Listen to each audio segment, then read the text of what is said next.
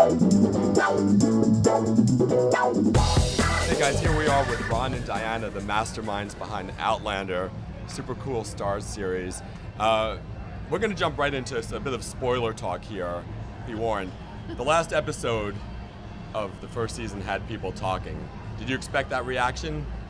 Well, yeah. I think we knew, like, as soon as we agreed to do the show, we knew where it was going, so we knew that was going to be a big controversial end of the series and the end of the story, so we were kind of prepared for it, Was there ever any talk about changing it or softening it? I mean, I know you guys don't want to do that, but like from like the network level or something? The network never wants anything. They were very supportive, we were very pleased. Okay, which is nice. It was great. I mean, this is one of the things about cable TV now, right? You can do stuff like that. You don't have to, right?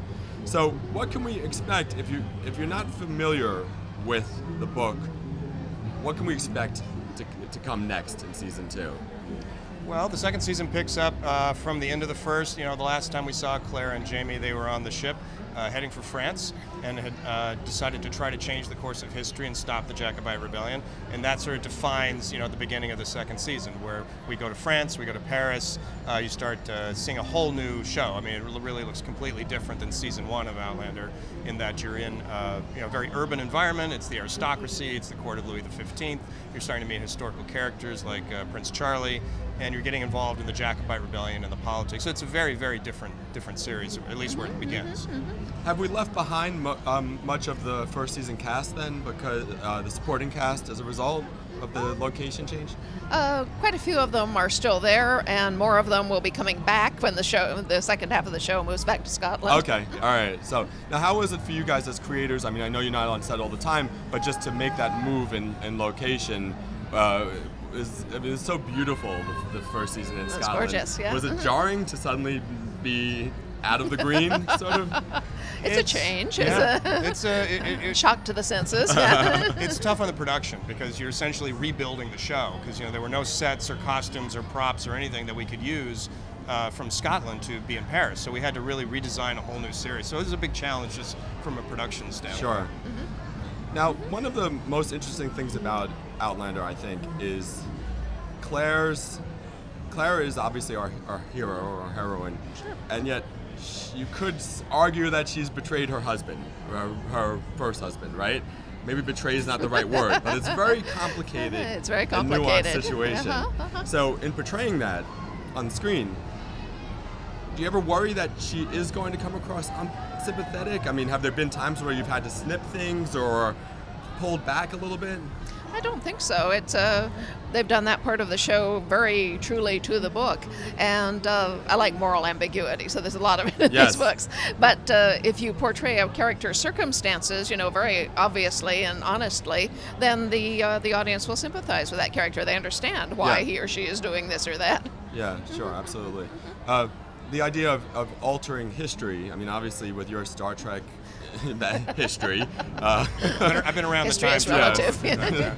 So it's it's a very complicated idea. Is there ever the worry that it gets too complicated for the average sort of viewer who maybe doesn't know science fiction or? Not so far. I mean, I think it's complex and interesting, but I think, I think today's audience, in a real sense, wants it to be complex and interesting, and they want to be challenged, and they want to sort of not be led by the hand and make everything just so simplistic. So I think one of the strengths of the show is the complexity that Diana had in the novels that sort of drew me in and has drawn readers in for so long, because it is an interesting, elaborate tapestry of a lot of different characters and motivations and the time travel aspect and the politics, and I think that's all really to our benefit. Yeah. And what's nice too nowadays is if you don't quite get something, you can just rewind on the DVR anyway, right? That's a help, yes. How much room is there to depart from the books? Not that you want to or need to, but do you guys feel that you need to, believe me. Yeah, they only have 16 hours. Outlander is the shortest of my books at 300,000 words. Wow. And, I read it myself for a recording for the blind service. It took me 32 hours to read it out loud. Wow. Let alone film it. Yeah, they have to do things. But they've done a wonderful job with the adaptation, with preserving, the essentials of the storyline, and especially the deepness of the emotional interactions that give the story its power. when you watch it, do you sometimes miss things like Oh yeah, tons of things, but you just can't have everything. Yeah. And I feel that way too. You're always cutting things from script, or you're cutting things in the editing room. There's always a part of you that's going, oh, I wish we had found a way to fit that in, or I wish we had done that. But you take your best shot, and you just try to make the best show you can. Yeah. And I know you're obviously a big fan of the books. I've heard the story about how I think your wife turned you on to them. Have you been able to? Have you guys seen any evidence that the books have found more of a following because of the show, perhaps? Oh, heck yes. Yeah. Yes. Okay. I remember I was here last year when you guys were here, and I had a woman outside the hall begging me to get her in somehow, but she wanted to get the free swag they were giving away for Outlander. Oh, really? And I don't think it had even aired yet at that point. No. You have a very devoted fan We have following, a right? great fandom. Yeah. So is that a way that you two can connect? Because obviously your Star Trek and Battlestar Galactica background has you've got those fans, and then you have your fans. It's just like you ever bond over like a drink, or like, I have this crazy story about. We have a lot in common. Let's put it that way. I caught both of your cameos in the first season, right? Are we going to see you guys on camera again? Or I'm not planning on doing it again. Was it tough, or? It's hard. You're standing in these heavy. Your costume is probably 10 times heavier than mine was, but they're heavy woolen costumes.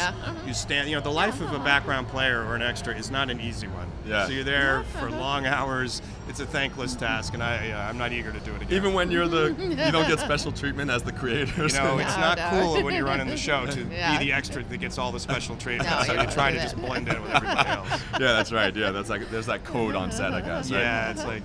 So don't be that guy. So again, as someone who hasn't read the books, there were certain things that happened in season 1 that were shocking. Are we going to keep being shocked? I mean, I don't want to give anything away. Yes, but not in the same way. Okay. There's definitely twists and turns and reversals of fortune, and that's one of the great things of the story. It's a long, interesting yarn with a lot of places that you don't expect to go to. Yeah, and you said you're going to France. In the future of the series, do you continue the sort of globetrot a bit, or? Yeah, the books go where history went. Yeah. And people say, oh, why did you leave Scotland? I love Scotland. Right. I said, well, because the Scots left Scotland at this particular point. There's nothing going on in Scotland after they left. And one of the things I like about it too is it really is a history lesson. Like I'm learning about things that I was vaguely aware of. But I think it's great fun, and I think it's really interesting how it appeals to two different demographics as well. Like the men and the women both seem to really be into it. They do.